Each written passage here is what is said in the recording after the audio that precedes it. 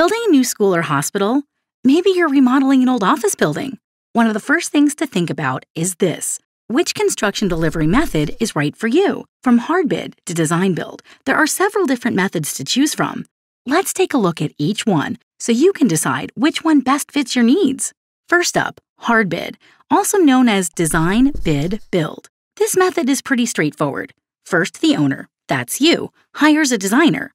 The designer draws up a set of plans and gets the owner's final approval. Next, the owner bids the work out to a few general contractors, or GCs, and hires the lowest bidder. The GC then begins work, hiring subcontractors as needed. And just like the general contractor, those subcontractors are hired based on lowest bid.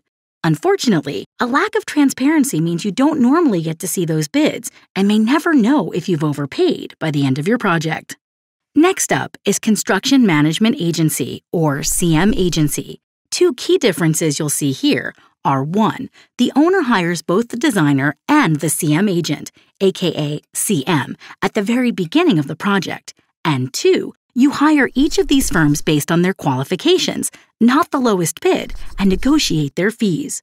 Once this is done, you'll work with the designer and the CM during the design phase to draw up the plans and produce estimates to keep the project in budget.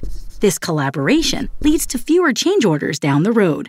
As the owner, you hire the subcontractors, with the CM acting as a consultant representing your best interests. Plus, open book accounting means you have full access to all cost information for the project. But because you control the budget, subcontractors, and schedule, you also hold the risk. Another method to consider is Construction Manager at Risk, or CM at Risk. CM at Risk is similar to CM agency in a few ways. 1. The owner hires the construction manager based on qualifications with a negotiated fee.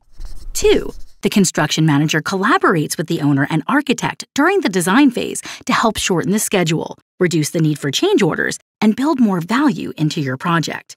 And 3. You still have access to all project cost information in this open book delivery system. The key difference, however, is in the name of the delivery method itself. Instead of the owner, it's the construction manager who's at risk in this scenario. So exactly how much risk is the construction manager taking on? First, there are the subcontracts. And in this method, those subcontracts are awarded to the bidder who provides the most value. Schedule and quality, along with price, are taken into consideration here. If a subcontractor fails halfway through the project, the CM at Risk bears the burden of finding another sub to finish the work. Second, the CM at Risk must provide the owner with a guaranteed maximum price, meaning that any cost overruns come out of the construction manager's pocket, not yours.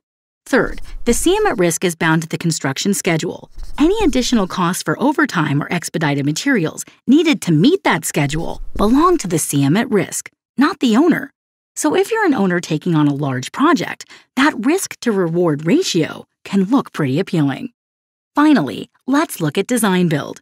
The most collaborative of these delivery methods, design build calls for the contractor and design team to work together under a single contract from day one. This level of coordination from the outset greatly reduces change orders, shortens the entire project timetable, and adds more overall value for you. And you only need one contract to hold both your designer and builder accountable for design, budget, schedule, and risk. Now that you know a little bit about each, let's compare all four. First, how do they stack up in terms of transparency? In a hard bid project, the GC can spend your dollars on your project as he sees fit, without having to report back to you. But construction management and design build are all open book delivery formats, giving you full access to your project cost information. What about schedule? Here's a good rule of thumb. The sooner you bring your builder into the design process, the shorter the project schedule, with fewer change orders and more overall value. Another important consideration is the level of risk you, the owner, will be taking on. As you can see, the number of contracts the owner holds, and therefore the amount of risk, goes down as you go from CM agency to CM at Risk to design build. Is a collaborative team approach important to you? If so, then construction management or design build might be right for you. Only in these formats do the builder and designer work together during pre-construction to predict and solve potential problems on paper before they become real problems on your job site. These are 4 common delivery methods used by the construction industry today. We hope this helps you find the one that's right for you.